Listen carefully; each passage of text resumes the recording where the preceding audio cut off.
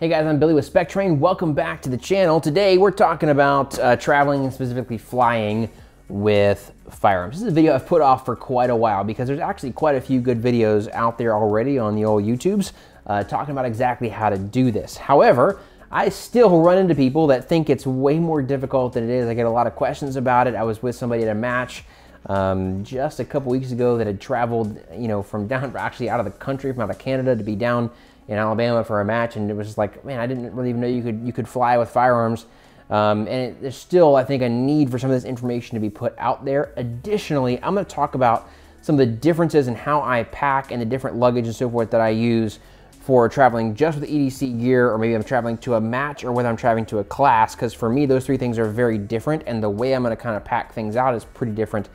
Additionally, I've got some tips and tricks that I use that I haven't seen really anyone else putting out yet, that help me get through airports and security clearance, I feel like, a lot more smoothly. So hopefully some of this stuff is helpful for you guys. Number one, understand, as far as the rules and regs go, make sure you're checking that stuff. You're getting on the TSA website, you're checking with the airline you're flying with as well.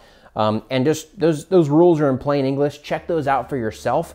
They do change from time to time, and you need to stay up to date with that. Additionally, I'm not going to be able to tell you the rules for every single airline that you fly with. Every single airline is a little bit different. I pretty much travel with one airline the vast majority of the time, and so I know their rules inside out and backwards. But if I'm going to travel on another airline, I just go to their website, I check out the rules, and make sure that the way I normally do stuff is in compliance with their rule set. So make sure you're aware of those things for yourself. With that said, we're not going to go through every single rule. I'm going to try to give you the basics on the rules. I'm gonna tell you the ones that I definitely respect 100% of the time. I'm gonna tell you a couple rules that I kind of skirt around, and I'll explain that when we get there. And just some of the things that I do that make traveling, a little bit easier for me. Let's start with the scenario of, hey man, I'm just going to a place. I wanna take my EDC gear with me, maybe a pistol or maybe two tops. And I don't need, a full gun case, Pelican, whatever it is with me. I'm just bringing my gun and maybe my carry ammo, and I want to figure out how to get that there with me. How do I do that? Well, first of all, obviously you can't take it on the plane with you. You have to put it in checked baggage. The only rules essentially for your firearm is A, it has to be in a locked hard-sided case that prevents access to the firearm even when it's going in a checked bag. Any place on this that there is a place for a lock, there has to be a lock. So in this one, as an example, there's two holes right here for locks to go on this case. There's no reason that I have to put a lock in each one. It doesn't do anything for me, but that is the rules. I have to have a lock in each one. I bring that up in case you're, flying with an old Pelican Storm case, something like that, that has, maybe 4, 5, 6 different slots on it for locks to go. You're gonna have to have a lock in every single one. So some of the cases that only have 2 at the most are really nice. I just like to travel with a small hard-sided case like this. The point of this case, again, for me, is just obeying the rules. I'm not trying to get like the most heavy-duty secure cases out there. Number one, those are heavy, and of course, I'm working with the weight limits. But also, like, if someone in TSA or someone in the baggage service for your airline, wants to steal your gun, all they have to do, guys, is take this case and walk away with it, right? That's all they have to do. And so they're gonna be able to get into pretty much any kind of case like this eventually. Having a really heavy duty case is not really gonna do anything for you, in my opinion. So I like a small hard case like so. Pretty much all I'm gonna put in here, me personally, is my guns, right? So I've got, a full gun in here and a spare upper from the last trip that I just took. And this is the kind of case that I would typically roll with if I'm just traveling with my EDC. I'm not gonna put magazines in here. I'm not gonna put ammo in here at all, just guns, right? This is gonna get locked up, and it's going to get chucked into whatever bag or piece of luggage that I'm usually carrying with, but it is gonna have to be a checked bag, okay? Let's talk about ammo really quickly. The rules from TSA is that it has to be inside of a factory box or inside of a magazine, actually, is okay as well, according to TSA.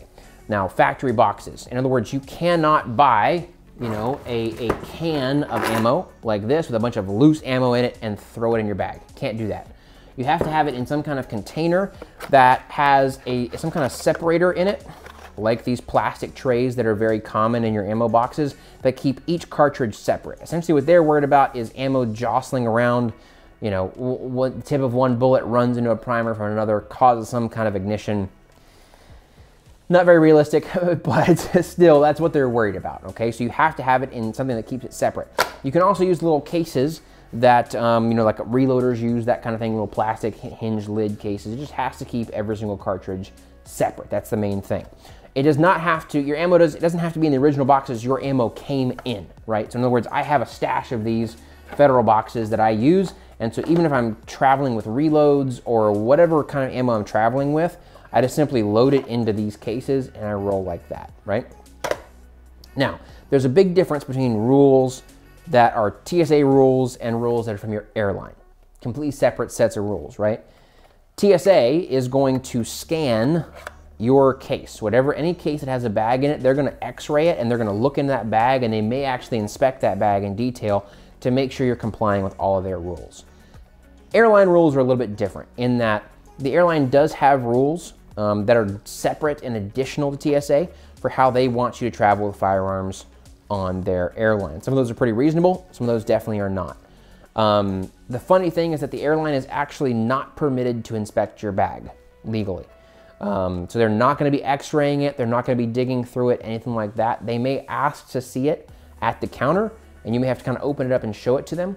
But the point being is there are a couple airline rules that I skirt around a little bit. One of those is with ammo, right? So typically, most of the airlines do not want you to travel with loaded magazines, but it's totally fine to do so, right? If I have magazines, I'll just simply have those in some kind of like an internal compartment of my bag, maybe inside of a smaller bag, like I'll show you that I have inside my Pelican case, and I'll just simply tell the airline that I don't have any ammo, and it's totally fine. It's never been an issue for me one time or another. So just be aware of that. If you're trying to follow every single rule, don't load your magazines if you're traveling with American Airlines or some of the other airlines that have an issue with it. But you know, if you're traveling every single week with guns, like you're gonna get tired of that. I like to keep all my magazines loaded, and so I typically travel with loaded magazines, and it's never ever been an issue for me. With that said, another airline rule is going to be with regards to the weight of your ammunition. Most of the domestic airlines here in the States have a limit of 11 pounds of ammunition you're allowed to have with you, which of course is not sufficient for a class, anything like that. So we'll talk about that when I get to the my case here. But again, I will typically just tell them I don't have ammo, and I'll put as much ammo in my bag as I want to, and it's just not an issue. I'll talk more about that when we get to the traveling for matches and so forth. But for right now, if I was just traveling with my carry ammo, I would feel totally comfortable loading my carry mags, you know, putting them in an internal pocket of my bag and saying I'm not traveling with ammo, and it's just not gonna be an issue. The process when you arrive at the airport, right? You're simply gonna take your bag, you're not gonna go to the kiosk, you're not gonna try to pay for bags early, anything like that. You're just gonna take your bags up to the counter at the airline and say, hey, I'm checking a bag or 2 bags or however many bags you have, and I need to declare a firearm. You're not gonna say, hey, I have a gun. You say, hey, I need to declare a firearm. That's kind of the terminology you wanna use. They're gonna know exactly what you're talking about, direct you to the right person. They're gonna ask you which bag it's in. I'll be like, hey, it's in this bag right here. From there on, just don't do anything that the airline attendant does not tell you to do. The process is different pretty much every single time by some metric. Everyone has their own little process, and really the airline people have a very different understanding of their own rules sometimes and what is or is not required, okay? My recommendation, this is not a time to try to fight for your rights. These are not the people that are writing the rules, making the rules. This is simply a person who probably doesn't really understand the rules and stands between you and you making your flight on time. So generally I try to go through whatever I can to make it as smooth and easy of a process for that person. And even if they ask me to do something they're not allowed to ask for, I typically just comply with that and I make my flight, right? So that's just kind of my little tip on that, right? Generally what's gonna happen is they're gonna ask to see your case. So I would pull the case now out of my luggage, and I would typically just set it on top or wherever is convenient. I typically have mine locked already. This is not a requirement. You could have it unlocked with the lock's just handy. They're gonna ask you if your firearm's unloaded, and you're gonna say, of course, yes, it's unloaded. They're not allowed to inspect your bag, again. So they are not supposed to ask to see your firearms or do any kind of inspection Under no circumstances would I let anyone from the airline handle my firearms. I would ask for TSA at that point if they ever wanted to do that. But sometimes they will ask you to open up your case and let them see, which I'm happy to do. Typically, they're looking to see if a magazine is in the gun. There's not allowed to be a magazine in the gun, even though we all know that it could still be loaded or unloaded. There's not allowed to be a magazine in the gun. So that's what they're normally looking for. I've had one airline attendant ask me to actually pull the slide back on my gun to see if there was a round in the chamber. That's pretty sketchy. You know, if it's a rifle or something, I am not gonna pick up an AR-15 in an airport. I'm just not gonna do that. I would say, hey, if you want to inspect the firearm, I'm just gonna ask you to call for TSA and have them do it, because I'm not gonna handle my firearms here in the airport. In this particular example, right, it was this exact setup. I technically have two guns here. The airline attendant, of course, didn't even know what this was. That doesn't look like a firearm to most people. And so all I simply did was like reach in, pull the slide back a little bit and let it close, and they were like, okay, right? Once they're satisfied, they're gonna give you a card that looks like this. It says firearms unloaded. They're gonna write some of their information on here, and they'll ask you to sign the card. This is simply a declaration saying that your firearms are in fact unloaded, if I hold that the right way up, okay? And you're gonna take that card, and again, depending on who it is, you may have to put it in a different spot. They may actually ask you to put it inside your case and close the lid. They may want you to put it on top of the case, inside of your luggage. A little bit different every single time, okay? Regardless, you're gonna sign that card, you're going to close your case at that point, you're gonna lock it, and you're gonna put it back in your luggage, secure it appropriately, and you're just gonna go from there. That's really it. Now, what happens after that? They're gonna take your luggage, they're gonna take kind of possession of your luggage at that point, and one of two things is gonna happen depending on the airport. They may take it and put it on the conveyor belt that sends it back to TSA, and you're never gonna see that bag again until you get to your destination. In that case, what you wanna do is wait around outside the luggage kind of desk there for about 15-20 minutes. The reason being, if TSA scans your bag and sees an issue and feels they have to inspect it, they're gonna wanna unlock that case, and of course they don't have keys to it. You're specifically not supposed to use TSA locks to prevent people that have those keys from accessing it without your permission. So you're not supposed to use those locks, but in the event that they need to access it, they're gonna give you a call, right? You have to have your name and phone number. You know, I usually have a business card in this front slot or somewhere on my bag. Obviously I have a business card on the front of my case over here with my phone number and so forth. They're gonna give you a call, say, hey, we need access to it, and you need to be handy to provide your keys. If you're already through security or whatever, you're gonna have to come now back out and go back through. It's just a big pain. So add 15-20 minutes into your backwards planning to get there in time, and just wait around and see if they call you. If they don't, just go ahead. The other process that can happen sometimes is you have to actually accompany your bag to the TSA location. Atlanta is an example of this. There's several like that where you'll go up to the counter and then they'll actually call for they're either gonna call for someone from TSA or they'll assign someone from your airline to take your bag to the TSA scan point. And when you get there, TSA in front of you will essentially take it into a little room, put it through the x-ray scanner, and they'll give you a thumbs up or thumbs down like your bag's good to go, and you can leave from there. Now, typically in that case, someone from the airline again is gonna have to take your bag back up to the counter and make sure that it gets back on the conveyor belt. I would usually accompany my bag for that process because just who knows? I wanna see it make its way to the conveyor belt personally. You don't have to accompany it though. So those are kind of that's as easy as it is. Now, when you get to your destination, they're not supposed to put your bag with the firearm in the normal bag claim conveyor belt. It's supposed to be taken under supervision directly to the airline baggage office, and you're supposed to be able to claim it there after showing your ID. You never know what's gonna happen, right? I would say for me, at least 80% of the time, it ends up in the baggage office, and the other 20%, it comes out on the regular bag claim carousel. Typically, if I'm flying with firearms for a class or something, I'm flying with at least 2 checked bags. And so I will always go to bag claim, wait for my main bag to come out. Once it gets there, I'll wait and kind of see if the gun comes out or not. If it does, just take it and leave. You're good to go. If it doesn't, go to your airline baggage office, say, hey, I should have a package to pick up or a piece of luggage to pick up. We'll ask to see your ID. It'll give you your bag or your case, and you're good to go. So that's kind of the basic process for it if you're not familiar. And that's just the simple process I would use for flying with firearms if I'm just trying to take my EDC with me, okay? Now let's talk about a little bit of a different loadout if I'm gonna be traveling for a class, somewhere I'm traveling with rifles and pistols for a multiple day shooting event, lots of ammo, that kind of stuff. That's where a case like this is really, really handy. Now, I could, right, use a dedicated gun case, right? Something that actually has like compression foam on the guns, maybe custom pluck foam.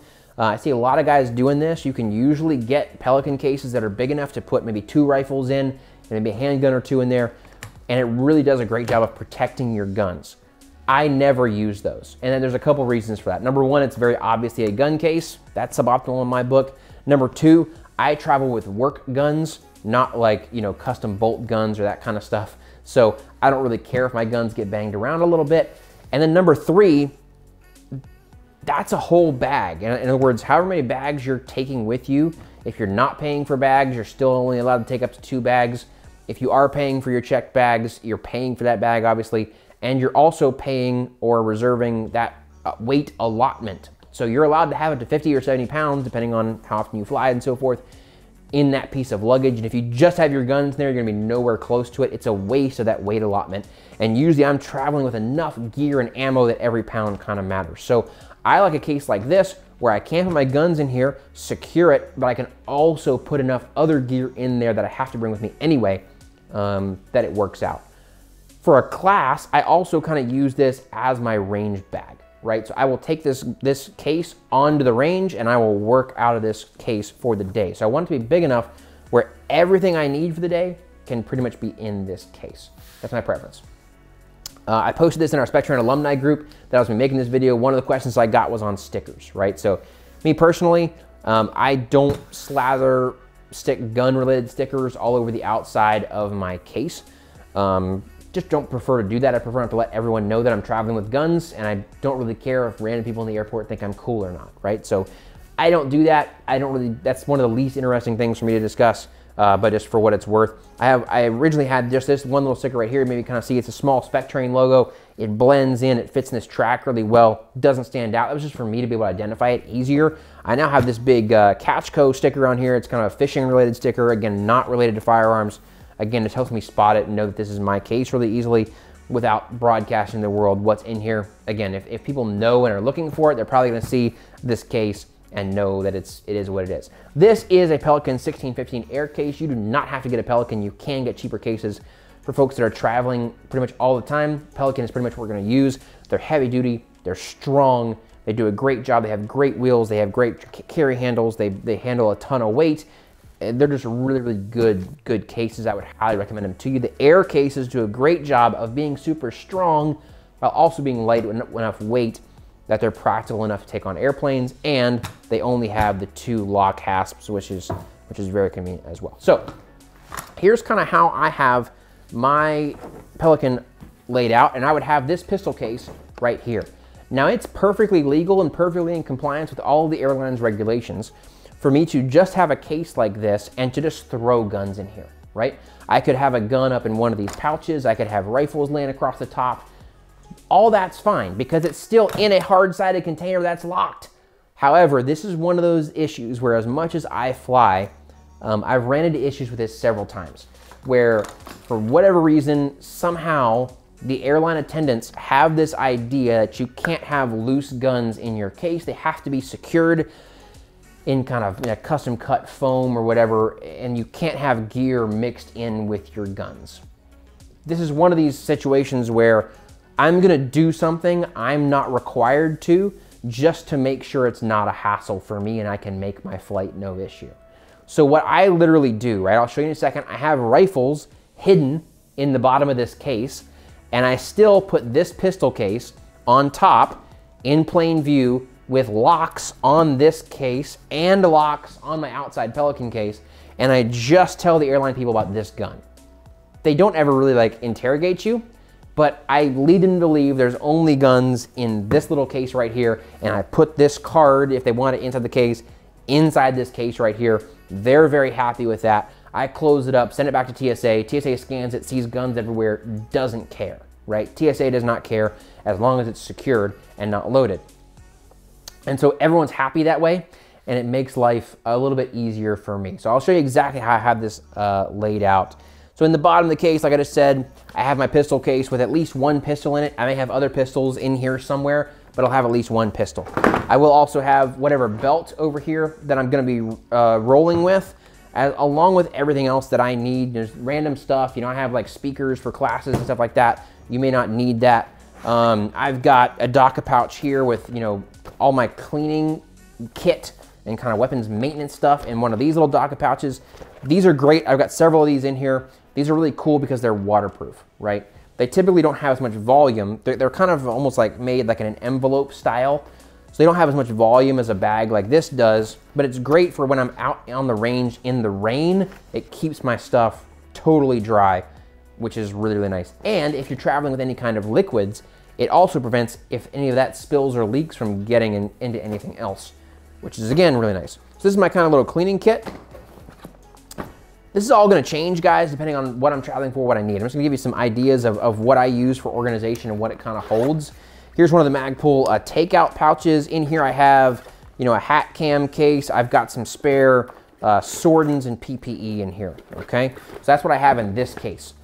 In this case right here, I have actually magazines this time around, right? So I've got, you know, probably 8 to 10 pistol mags in here, as well as, you know, 3 or 4 rifle mags. Again, I may or may not be traveling with these loaded. This would definitely be in this case by the time I'm going to the range. If I have a weight issue, I would almost always put my ammo in a separate checked bag. I'll talk about that more in a second when it comes to ammo. Then I have one of these. This is from Extreme Tactical Gear. It's one of their burrito pouches. In here I have a bunch of holsters and holster related stuff. So I've got, you know, my EDC holster, right?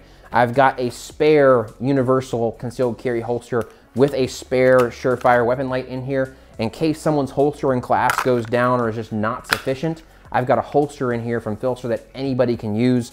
Same thing with the MSP holster, but this is mine. This is what I use. This is an old one that I have I let students use. I've also got, you know, another belt holster. So I've got my competition holster on here right now. If I need a duty style holster, I have that. So this is just a bag that works really well for me to kind of organize holsters and that kind of stuff. Now, under here, right, what I have is just a layer of 1-inch foam. I'm gonna link to all this, guys, as far as how I have my accessories, how I have the box laid out. All that stuff's gonna be linked below if you need it. This is just basic foam I get off Amazon. You can buy foam. Obviously, it's custom made for these boxes. If you get like the little organizers and stuff, it just really cuts down on the volume in your case. Additionally, for me, the foam, I don't really care to have foam all the way around the outside edges. That's not super important for me. I just want foam in here to give me some layering, to hide my rifles in the bottom from the airline, and also it helps with compression. So in other words, if I stack the stuff in here to be a little bit loose and kind of rattle around more, but with 2 layers of foam, it gives me some compression ability where I kind of sit on the lid when I'm closing it. It keeps everything from banging around, which is nice. So I've got a layer of foam here. And then in the bottom, I've got my rifles. So I've got a 10-inch, a 10.5. You can put up to, I would say, probably an 11.5 in this case, straight in a 16-15. As long as you have the stock collapsed, it fits in there. You don't even need to fold it or have a folder on here for that to fit. And then I've got a spare 16-inch upper for obviously, you know, a different kind of work. Typically, if I'm running with multiple rifles, I will just bring one lower and I'll swap out uppers, you know, if I need to. So that's typically what I do as far as traveling with those rifles. Up here, I've got a bunch of different organizers. I've done this different ways, right? So what I started with was actually one of these zipper style organizers you guys may have seen before. These work out really well. There's a couple gripes that I have with it. Number one, a lot of times these pouches are just like not exactly the right size for the stuff that I want to put in here, and there's nothing you can do about that. Number two, the kind of back plastic on here is weak enough that if you put like heavy stuff in here and you're using it all the time, it wallows out the plastic and ends up falling out in your box, and you have to use like big washers to secure it and stuff. And there's just no modularity. You just have to kind of repack these every time. So what I've started doing is I made a Velcro board on the back of here. So what I actually have is a big piece of like 1/8 inch plywood essentially. It's lightweight, heavy duty, stuff that's I've screwed into the lid. I've got strips of 6-inch Velcro on here. Again, I'm gonna link this stuff. Everything's up to the plywood. You gotta get that from Lowe's or something. But, and then I use these Vertex or other, depending on what I'm hauling, other Velcro pouches that I can slap on here, right? So now I can change things out depending on what I'm going and what I need. I've got different pouches that I can keep organized and kind of swap them out as I need them. It gives me some modularity. If I need to, take a pouch and rip it off and take it down range and work on somebody's gun or something, I can do that as well. All of that is really, really nice. So I like these Vertex pouches quite a bit, or, again, any Velcro organizer pouch will work fine. Now again, what I have in here is gonna be different from what you maybe need, but just to give you some ideas, right? These are the Vertex medium ones. This is my kind of swag pouch. So I've got, patches and stickers and stuff like that in here. In here I've got timers. So in this medium pouch, I have 3 timers. I've got 1 Shooter's Global, and I've got 2 pack timers in here. All that fits really well. Over here I've got, it's literally an entire case of markers and paint pens for classes. Down here on the end, this is where I keep all of my locks. And I also keep an Apple AirTag in this pouch right here. Just helps keep track of the case, right? Wherever it goes, I got a good idea. I like that product quite a bit, works out pretty well. Don't have to pay like a subscription fee like you would for like a real GPS tracker. And it works, in my opinion, a lot better than some of the other things like Tile or whatever that just don't have an extensive network. So I like the AirTags quite a bit. This pouch over here, this is kind of my optics bag. So I've actually got 2 magnifiers. I've actually got a spare X300 in here, and I've got a spare red dot, right? 1 is none, 2 is 1 type deal. I like to have extras for things. So that's my optics pouch. This is actually an entire pouch. This is the Vertex large pouches, by the way. This is the small pouches. This is an entire pouch with grip stuff. So I've got some Petzl in here. I've got a couple things of Pro Grip down there. I'm always losing and misplacing those, so I've got plenty of grip enhancer stuff in that pouch. Down here I've got PPE. So in this large pouch, I've got one of the large face shield style glass cases from Oakley with multiple lenses and all that kind of thing fits in there just fine. And then I've got my 2 sets of rechargeable ear pro in here, and I've got one of the collapsible rags and stuff for changing out my sunglass lenses. And then down here on the end is kind of tools. So I've got a rifle cleaning kit with rods and like a punch rod in case I ever need to remove a case for somebody or something like that. I've got a multitasker, and I've got one of the DACA cans from Magpul. And in here I keep like a lot of my liquid stuff. So I've got a big thing of gel, Loctite. I've also got some of my syringes with lube in there. Anything that really I don't want crushed or squeezed because it might leak, I keep in one of these cans, and that works out really well for me. So that's kind of the first loadout I wanted to show you guys. Now let's talk about ammo really quickly before we move on to the next part. So in this case, I may be traveling with rifle and or pistol ammo for this kind of a course. Typically for me, all of this gear will fit in here and be right at about 50 pounds. So if you don't have the 70-pound achievement unlocked, then you're probably just gonna have 1 case with gear if you're traveling with a similar loadout. Ammo is pretty heavy, right? Especially if you're traveling with a lot more than 11 pounds of it. So due to the inspection process, the airline process, all that kind of thing, what I prefer to do personally is I will not put ammo, any ammo at all in this case, right? Number 1 for weight, like we just mentioned. The other thing is this, the number 1 reason that TSA would need to actually inspect your bag is if they cannot tell for sure if your guns are unloaded. So they're gonna x-ray this box, and they're gonna try to look in the chamber of each weapon and make sure there's not a round in the chamber anywhere. What could cause them to not be able to see that? It's pretty simple. If I've got my, my pistol case or my rifles or whatever it is, and I've got a box of ammo sitting on top of that chamber, that causes a pretty weird image for them. And they're like, there's ammo there, and I can't tell for sure if it's in the chamber or not on the x-ray, right? That's when they need to break into your case. So far, I've never ever once had TSA want to look into this case when there was no ammo in there. Not once. Just makes it a lot more simple. Nothing gets broken. TSA is known for breaking stuff, optics on guns, different things like that. And so that's really nice. I try to avoid that, right? So I typically travel with no ammo in this case. Once I get to my destination, I'll put my ammo in here, obviously. But while I'm traveling, the ammo typically is not in here, okay? Now, with that said, let me show you another loadout if I'm traveling to like a match, a little bit different. All right, this is another way that I travel with this same Pelican case, and it works a lot better for me in certain situations. Specifically for me, if I'm traveling for like a pistol, a USPSA match, I don't need rifles. I do need a range bag because it's not very convenient to haul this big case, you know, up and down all the bays at a match, and I don't need that much stuff for the match. Everything I pretty much need can fit in this range bag. So I like to have a range bag with me. And so what I typically like to do is just put my range bag with all my gun stuff inside of the Pelican with my guns, okay?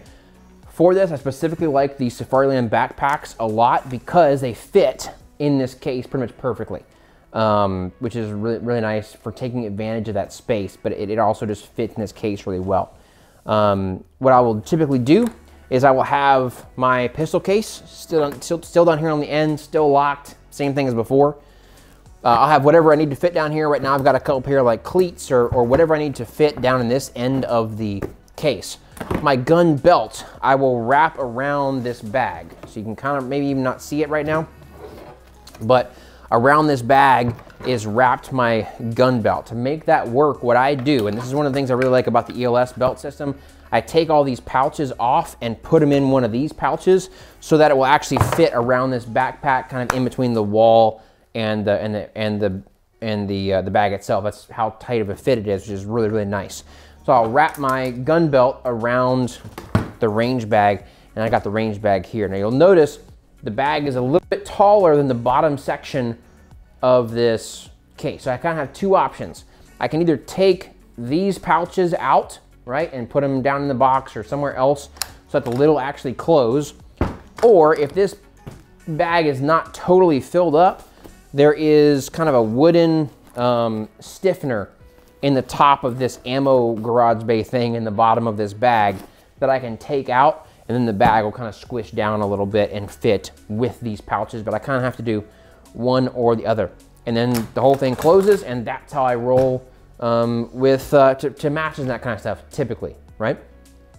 Again, I would typically have another check bag that has my ammo in it, my clothes, everything else I need for that event, and I do that. Typically, guys, you know, I get 2 free bags. I fly so much, so again, you figure out a system that works well for you. This is just what works well for me for classes and matches and that kind of thing, and a couple different ways that I've been rolling so far. I never had an issue with TSA since I switched to start using the small pistol case deal. Never had an issue with the airline either, so it works out really well for me. Hopefully, guys, that was helpful for you on kind of how to fly and travel with firearms. If you have any questions, feel free to drop those below, and we'll make a follow-up video if we need to, or I'll try to answer those directly. Otherwise, we'll see you on the next one, guys. Thanks. It's weird. It is. It is weird. I was fascinated. I'm about to go rip out my right contact and try it out. I'm like looking at an airsoft gun right now. Yeah, pretty fascinating stuff. I'm interested in exploring it. Hey, there is no scope shadow to worry about. There's no eye relief to worry about. It has infinite eye relief, so I can mount it anywhere on the rifle that I want, and eye relief's not going to be an issue. It's also very forgiving in terms of throwing the rifle up in front of my eye, and as long as that dot's in that window somewhere, you can just use it. You don't have to have your face in the exact right